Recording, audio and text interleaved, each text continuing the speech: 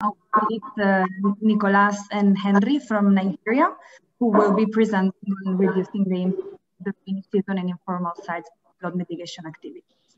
So Nicolas, Henry, the floor is yours.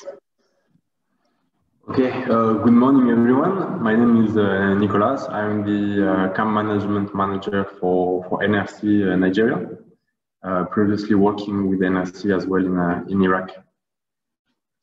Good morning everyone. My name is Henry with NRC, the System Project Coordinator. Okay, thank you, Amalia. So we are going to present you the NRC response in terms of flood mitigation in informal sites in Maiduguri.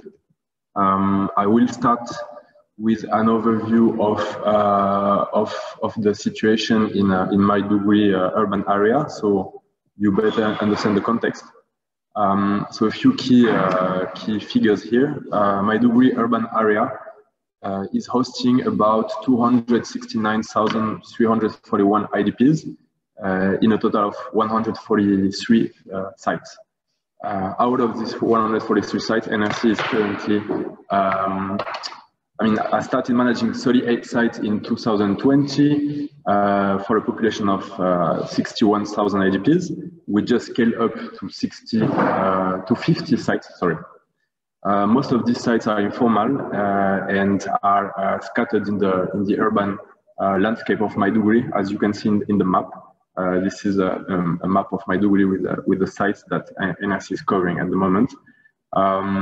Most of the sites that we have taken over in 2020 are suffering from a lack of services, in particular shelter, NFI, wash, and most of the essential services. NRC is using a mobile approach, so we have mobile teams that are covering these different informal sites. And we have a total of 17 staff. So I will start presenting the rainy season preparedness assessment that NRC has been doing in early 2020. Also to show a little bit the challenges that we've been facing in these camps when we started working there in March, and for you to see the situation in terms of vulnerability to floods and to the rainy season. So we conducted an assessment in May 2020 in 37 informal sites. We interviewed 40 key informants, and we also conducted direct observation. We based our assessment in a scoring system, focusing especially on shelter situation, on flood-prone areas, on lack of accessibility, and also on the existence of site maintenance committees in those particular sites. So you can see in the right graph this scoring for some of the sites that we've been assessing. So first, I will give an overview of the shelter situation in these informal sites, where most of the shelters are makeshift shelters. As you can see in the picture, they are made with local materials that can be sticks, straws, plastics, local materials like that. For 58% of the persons that we have interviewed, the most common type of shelters in their site is makeshift shelters. And for 12 of the key informants, these makeshift shelters were actually between 75 or 100% of the total of the shelters. You can see here two other makeshift shelters. You can see some are using zinc, and it's basically a lot of different local materials that people gather. So these shelters are particularly vulnerable to floods and winds and elements. So when we ask the quality of makeshift shelters in terms of protection against elements, 92% of the respondents confirmed that the quality of these makeshift shelters in terms of protection against wind, rain, or floods is poor or very poor. Also, 51% of the key informants confirmed that there were many dilapidated shelters in the sites that we assessed. Dilapidated shelters, as you can see in the pictures. So these were previously emergency shelters that were constructed by humanitarian actors and that are in a very, very bad shape, as you can see. Okay, in terms of flood-prone areas and drainage system, that's also one of the areas that we assessed. 89% of the respondents confirmed that there was a prevalence of flooding and stagnant water that was affecting the camps during the rainy season. You can see some pictures here of camps at the beginning of the rainy season 2020 with shelters that are completely flooded, some areas that are completely isolated from the rest of the camp, and the absence of drainage system to drain the water out. 78% of the key informants confirmed that the flooding affects shelters with like leaking roof or also water that infiltrates through the door or beneath the shelters. Also 49 confirmed that the flooding also affects water points and latrines for 38% of the respondents. You can see here in the pictures some latrines that are flooded and also water points in the right picture with like stagnant water that cannot be evacuated. In addition to that, the respondents for 86% confirmed that there was never any kind of support or intervention in terms of prevention of flooding in the sites. For 84%, there was no any drainage system that was never constructed in the camp, and for 41%, some of the areas in the camps are completely isolated when there are rains, as we could see in the picture before. So now I will hand over to Henry, who will explain better the response that NRC put in place in 2020. So thank you all. You've listened to Nicolas talk about the assessments we did from May to understand how it was before we started responding. I would be presenting the response so far. Here is a camp where we were responding by pumping water out of the flooded areas using the water pumps which we procured. Formation of one of the first things we did was to form site maintenance committees. We were able to create 35 site maintenance committees and equip them with tools for site maintenance. You could see here people giving wheelbarrows and tools for site maintenance, site improvement and flood mitigation. So we were able to recruit 1,758 persons, beneficiaries for cash for work activity. You could see here people doing work, out of which 44% were elderly people, 22 were women-headed households, 9% were people with disability, and the gender segregation is 66% were male, 34% were female, through cash for work activities. So coordination with emergency partners and preparedness. Part of our activity was coordination with sectors, with the CCSM sector and partners, which are RRM, Shelter, WASH, HLP partners. So we were able to refer cases to our Shelter CCC and sector and our core CC, which is NRC Shelter. That 1,389 new shelters were constructed, 681 were repaired due to our referral to NRC Shelter. We were able to procure water pumps, sandbags, a lot of materials for our site maintenance committee. So our physical activity, part of what we've achieved, we were able to construct 3,376 meters of drainage in 16 sites. You could see an analysis CCCM staff trying to construct local drainage in one of these sites.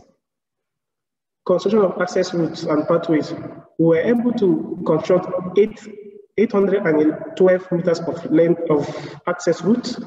You could see here, after some filling and creating access routes to the camp, initially you could not access this side of the camp. 254 meters of footpaths were created. We were actually able to arrange sandbags to create footpaths along the sites in most sites. We were able to procure sand, gravel, and rubble stones in all our sites where we needed them. Major challenge towards this activity was delay in payment due to inadequate payment method. We faced a lot of network issues when we tried to use mobile payment, and paying cash was actually difficult to move around due to network and other constraints. Inclusion of beneficiaries who were not able to work. Actually, we had an idea where we could include people who are not able to work, and they would identify family members who would work on their behalf, so as to ensure everybody has a piece of has worked or benefited from our activity. So these are two major challenges we experienced during the activity. Thank you all. So next steps for improvements.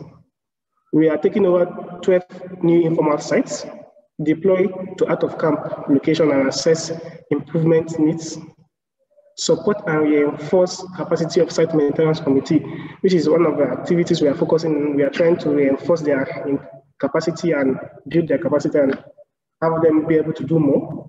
Increase involvement of women. As you saw, we had 34% women benefiting from cash for work, and Northeast Nigeria is a patriarchal system where women are actually mostly not participating. We are trying to increase women participation in activities, reinforce coordination with sector partners, increase assessment and referral. Going forward towards 2021, we are actually trying to increase referral and advocacy because most of our sites are informal sites. So we are trying to increase advocacy so that partners will come in and intervene more. Thank you all. Thank you.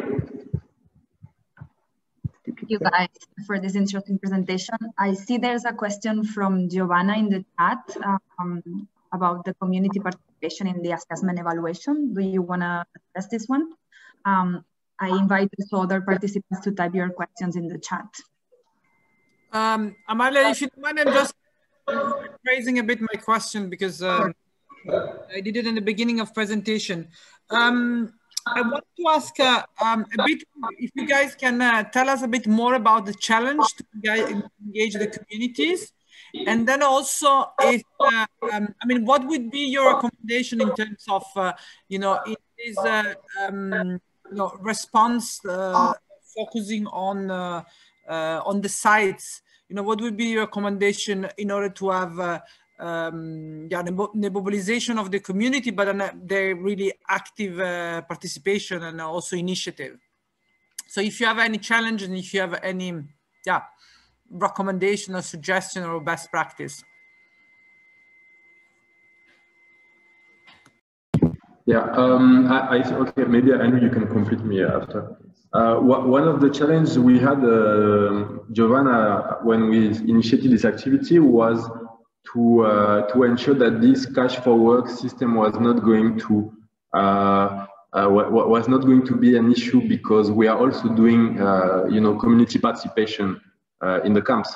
So what is the difference? Like when do we pay people for work, and when do we ask people to mobilize on a voluntary basis? So we were lucky that the early recovery sector in Maiduguri had already worked on SOPs for cash for work, and there are specific tasks that have been identified as not how do you say, like not hard, like the task that doesn't require a lot of like physical activity, physical strength, penability. They should be encouraged as part of community participation. And the tasks that require penability, like carrying heavy weights or like digging drainages or sand filling, should be considered as payable. Like we should pay people for that because of the penability. So that was the how we managed to divide between cash for work and community participation. Then maybe the other question was related to selection criteria, right? I'm not sure. No, it was not too much. I mean, but if you want to elaborate more on the selection, it was not too much about that. I was curious just to understand, how you how you put together like this, these committees and the cash for work and normal work on the participation, and also, if you have any best practice, but yeah, this one on the SOP is a very good point. Yeah, so the idea was to kill two birds with one stone. Like doing site improvement and like reducing the impact of floods in the camps with site improvement works, and at the same time providing some income to vulnerable, IDPs, because most of these people don't have access to livelihood, and in many sites, people are not even receiving food. So we also wanted to support the community with like income, and we had some so we had a community approach with the community leaders to see how to better identify households that were maybe more vulnerable than others, sorry, and include them in this cash for work activity. And also we wanted to have a short rotation to ensure that more people could benefit. So the rotation is basically 5 days. People work 5 days, and then we rotate. We hire additional, new workers, so we can have like more people benefiting from the activity. Thank you very much, and Henry, for the presentation. I will have to cut you here because we have the next presenter ready. Thank you very much for your presentation, and I will ask if any other participant has more questions. You can put them in the chat, and I'm sure Nicolas and Henry will be happy to respond. Thank you very much.